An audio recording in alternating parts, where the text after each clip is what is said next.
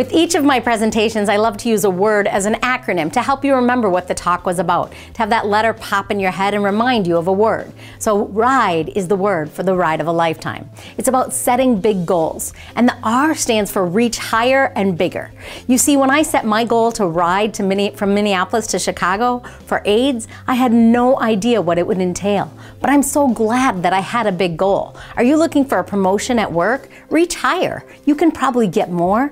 Do more in your life. Set a goal that's a little bit uncomfortable. Don't make it so reasonable that you know you'll accomplish it. Instead, set a goal for success, whether it's in your work life or your personal life, that's a little bit challenging for yourself. Reach a little higher. The R stands for reaching. What are you reaching for right now? And what are you willing to do to achieve that goal? Reach higher, reach farther, and you'll go farther. I'm Annie at AnnieMeehan.com, and I would love to teach you about how to set and achieve a goal, even with obstacles in the way. Please check out my website at AnnieMeehan.com.